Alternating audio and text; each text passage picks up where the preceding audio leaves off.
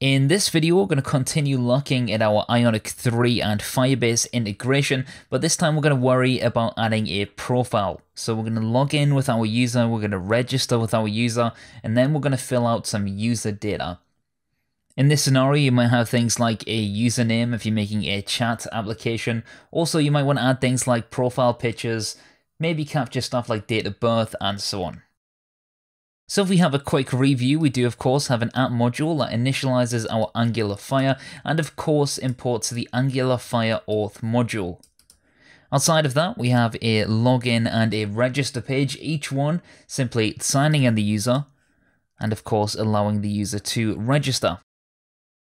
So let's hit the register button and we'll register with the email address of paul@test.com and the password of passwords. If we hit register, we should then be able to navigate back to our login page and of course log in with those details. If we do select login, we are navigated to that home page. So what I want to do instead is to make a profile page before that home page. And when the user logs in for the first time, and in this scenario, we're not going to check to see whether it is the first time, but we are going to send that user to the edit profile page. So what I'm going to do is generate a new page with the CLI by saying Ionic generate page, and the page is going to be called profile. As you can see, we've generated a page named profile, and when the user logs in, instead of setting the route to the home page, we can set the route to the profile page. And then inside the profile page here, we can start off by injecting our Angular Fire auth once again.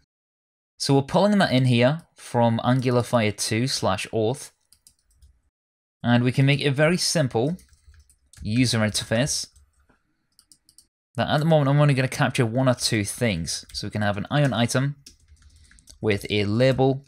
The first one maybe will capture something like a username, and that will simply be an input with the ng model of username. We'll make the label floating and we'll copy this twice, because the next time we'll capture something different, like a first name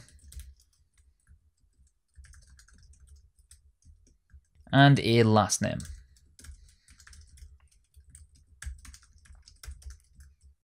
And to make this even better, we can make ourselves a new model, and I'll call that model the profile.ts, and we can export an interface named profile. That profile will have a username of type string, a first name of type string, and a last name of type string. Therefore, we can say profile inside of the profile page is equal to a new object as profile. So we'd have to import that from our models /profile.ts.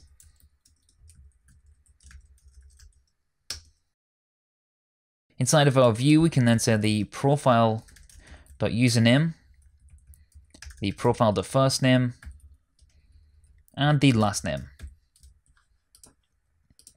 If we have a button at the end of all of this, which will have the ion button attribute, the clear, and the block with a click event of create profile, we could then make ourselves a function named create profile. And inside of our create profile, we can capture the auth state by saying this.afauth.auth state, and this here is now an observable in which we can subscribe to.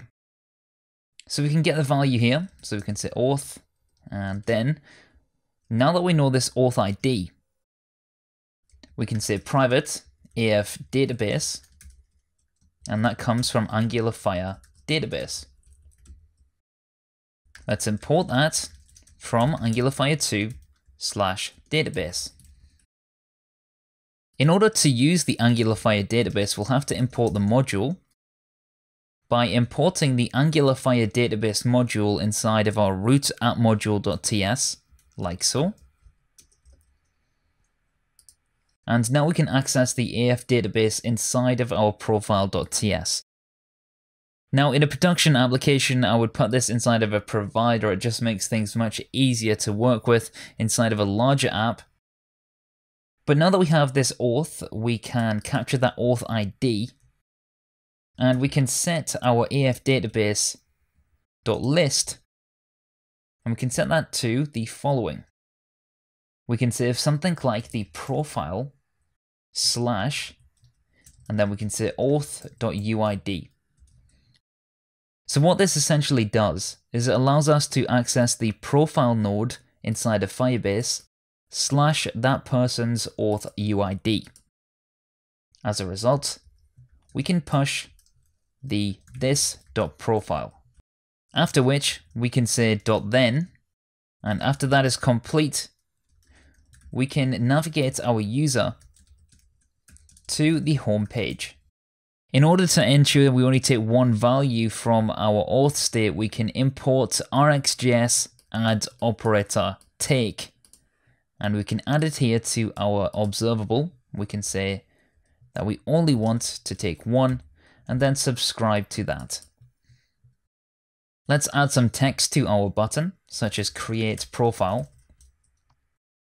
So let's log in once again at paul@test.com with the password or passwords. And if we hit login, we now get the option to create a profile. Let's make a username of Paul with the first name of Paul and last name of Halliday. Let's click create profile. You'll notice that we do get navigated to the home page, but perhaps more importantly, we do now get that user.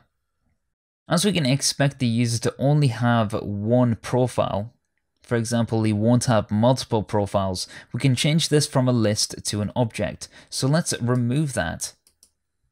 And instead of a list here, we can say object. Instead of pushing this object, we need to set the object. And this means we only have one version of the data. Let's log in and create a profile again.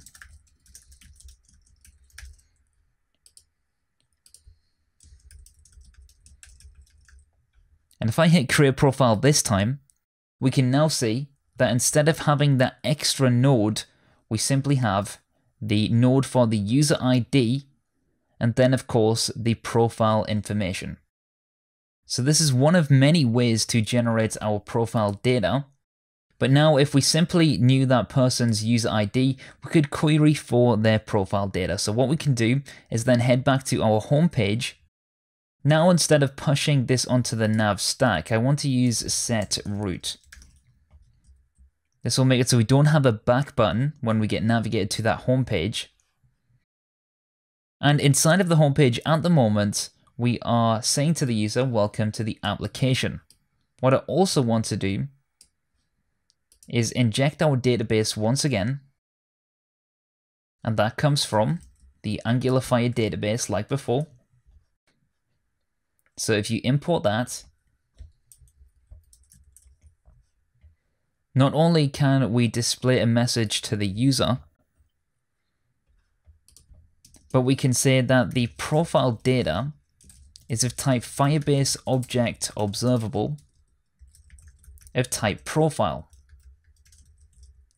Let's import the object observable from Angular Fire 2/database and our profile from our models. Now that we have that, we can set the profile data equal to this.afdatabase.object and then of course pass in the profile/data.uid. And in this scenario, data is simply auth from our previous page. So it's the same thing, but in this scenario we called that auth, and on home page we've called it data. So that's all we need to do for our profile data. Now if we head over to our home.html, I'm going to make some paragraph tags, and inside of the paragraph tags, we are going to say profile data, and we'll ensure to pipe this as async. We'll add the Elvis operator because it might not exist by the time we come for this data, and then we'll say username. Let's say username before that. And we will then copy this a couple of times, the first time for the first name, then the last name, and change our variable names. Can add some color to our nav bar as well. And the final thing that I want to do, because we've already created a profile for this user, instead of navigating them to the profile page once again, I'm simply going to navigate them to the home page. You could do your own checks at this point to determine whether the user has already made a profile, but this should now suffice if we log in once again. So if we log in at paulatest.com and then hit login, we can see that our user data is filled in with the appropriate username, first name, and last name. Let's change that so the first name becomes John, the last name becomes Doe, and the username John Doe. If we head back to our application, you can see that it's updated and we don't need to refresh the page. This is the beauty of Firebase and WebSockets. And now you should have been able to create a very basic profile creation. The way that we've done this is used the auth ID for a key so we can query for a particular user. And of course, we're setting this here as an object as we don't expect to be making more than one profile. In very select cases, you might want to make this a list, but I can't really think of many for a profile, so that's why we're using an object here. Instead of doing this all on the client, we could also use Cloud Functions for this. I do have a video for Cloud Functions on the channel, so check that out. You could generate the profile entirely on the server. But for now, at a very basic level, that should wrap up how we can make a profile inside of our Ionic and Firebase applications.